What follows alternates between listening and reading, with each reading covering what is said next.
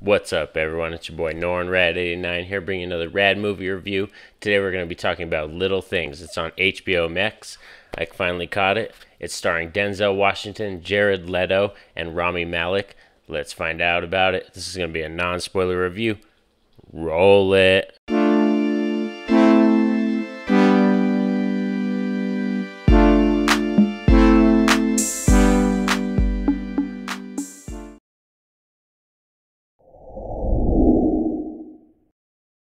So, Little Things is a new crime thriller drama starring Denzel, Rami Malek, and Jared Leto, and it's definitely a film that I would say it's hard to recommend this film, but I'm gonna get into the positives. We'll start with the positives first, and then we'll see if you want to check it out.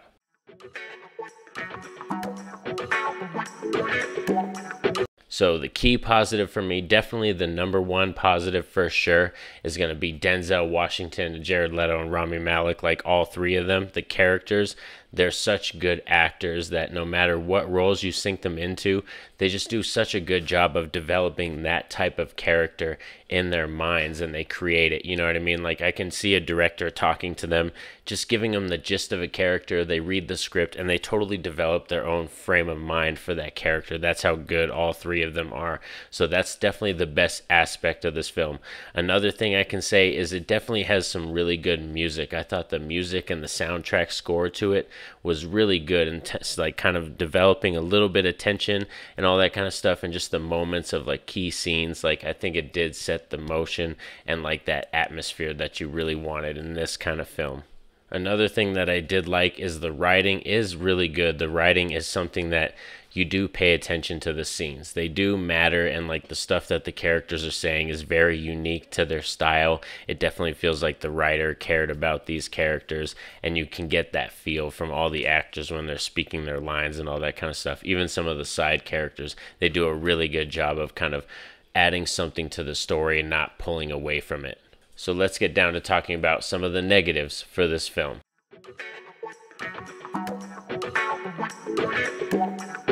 And my main negative right off the bat for me is just this film is it's gonna be one of those crime thriller films that just gets lost in the bunch. I can tell you that for right now, because like there's certain films like this, like Seven, be it Zodiac or Along Came a Spider. There's a lot of films like this, even Insomnia. So like this one will get lost in the bunch because it's just very mediocre in terms of where the story takes us and how emotionally impact. It doesn't have that for me.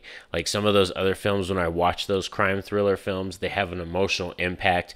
You care about the characters, or you're driven to watch the cops catch this killer and all this kind of stuff. And in this one, it's just very B movie type, you know what I mean? Like if it really wasn't for Denzel or Rami or Jared Leto, this would really be like kind of just a mediocre film. I really wanted to enjoy this film because it's got such a high rating and a lot of people talked really good about it, and it didn't pull me in because I felt like the story didn't really go anywhere.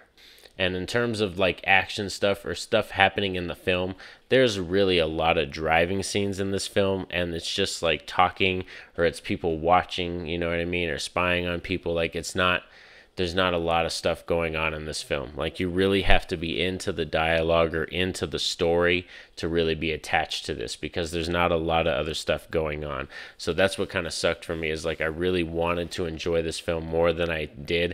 And that's why I'm like, I find it hard to recommend, because like you want to watch it to see Denzel, Rami, and Jared Leto. Like they always do such a good job. If you're a fan of either one of those actors, you're going to want to see this film because you want to see what they can offer and, you know, check out their catalog all the time.